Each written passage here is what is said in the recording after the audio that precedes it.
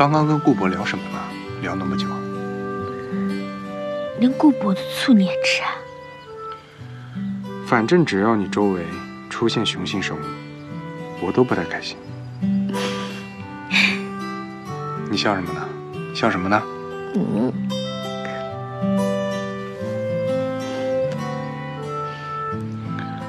你为什么都不吃醋啊？我吃啊，只不过你看不出来。那你为什么不让我看出来？我看不出来，我怎么知道你吃醋啊？你怎么这么多为什么呀？总之，以后我让你不开心了，你一定要告诉我，好吗？那你在这等我，就为了跟我说这个？今天晚上我就不回去吃饭了，我得回家一趟。你准备好面对你爸爸了？那要我陪你吗？不用。那也好，你们两个真的应该好好的谈一谈。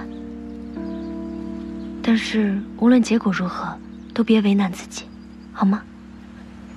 好，我答应你。加油！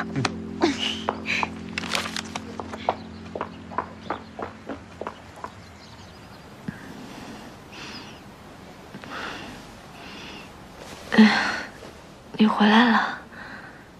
不是跟你说了吗？我晚上不回来，怎么还在这里等我？没等你。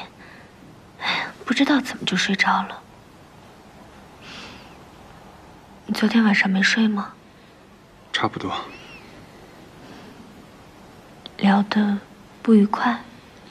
还行吧，意料之内。吃早饭吧，我买了粥。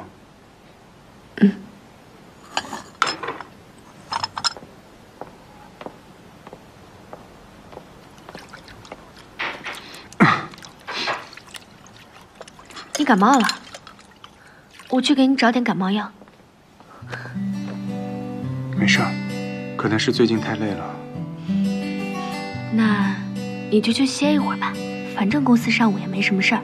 不用，这样就好了。我手脏。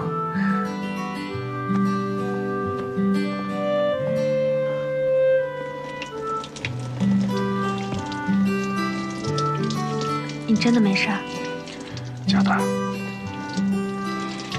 昨天晚上，我一直都在想小时候的事情，想到我妈妈煮的饭，还有父亲忙碌的背影，还有每次下雨天，诗雨赖在我屋不肯走。我以为我这辈子都不会回去了，原来不是那样的。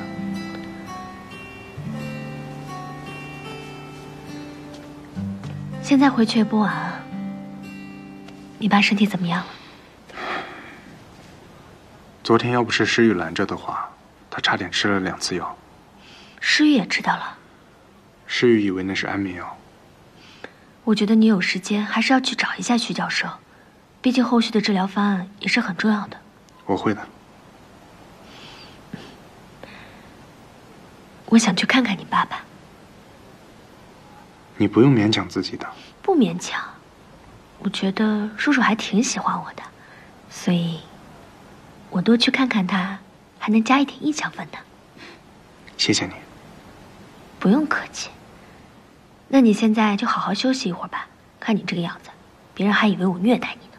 可是我……不许反驳，听话，去吧。刚刚吃饭的时候怎么心不在焉的？是不是你去见我爸了？他难为你了？没有，我又不是你，一见面就吵架。那下午怎么不接我电话呀？我在地铁上睡着了。那下次去见我爸，还是带上我吧。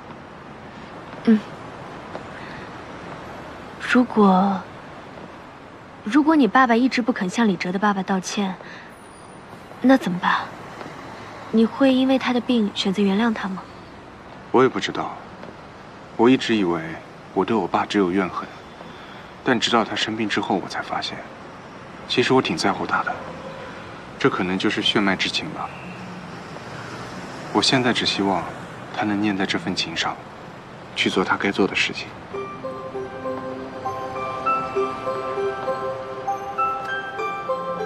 依然，等我爸和李哲的事情结束了，我们就结婚好不好？我想给你一个家，一个只有我还有你的家。怎么了？你不愿意啊？哪有你这样的？好歹也是求婚，这么突然。我也是情不自禁嘛。如果你不拒绝的话，我就当你同意了。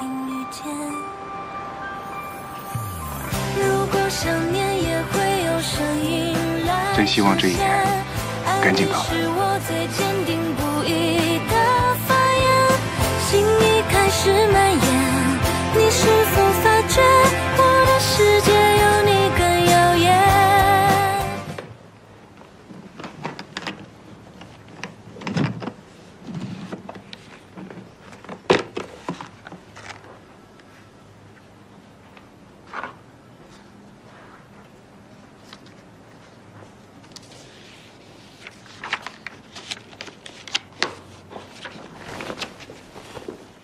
？10分钟之后，设计部门开例会。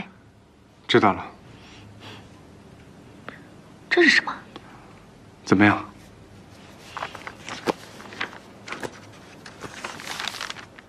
很好看啊，充分利用了依山傍水的自然环境，是古典的设计，却又是现代的理念，好像世外桃源一样，隐蔽在群山和湖光中。我喜欢。我们公司又接新的了，我怎么不知道？我还在考虑到底要不要接呢。你还说在考虑？你是连设计图都画好了？什么时候画的？我都没有看到你画这个呀。这张设计图5年前就画好了。我一直想建一个书院，但一直没有找到合适的机会。那现在不就是个好机会？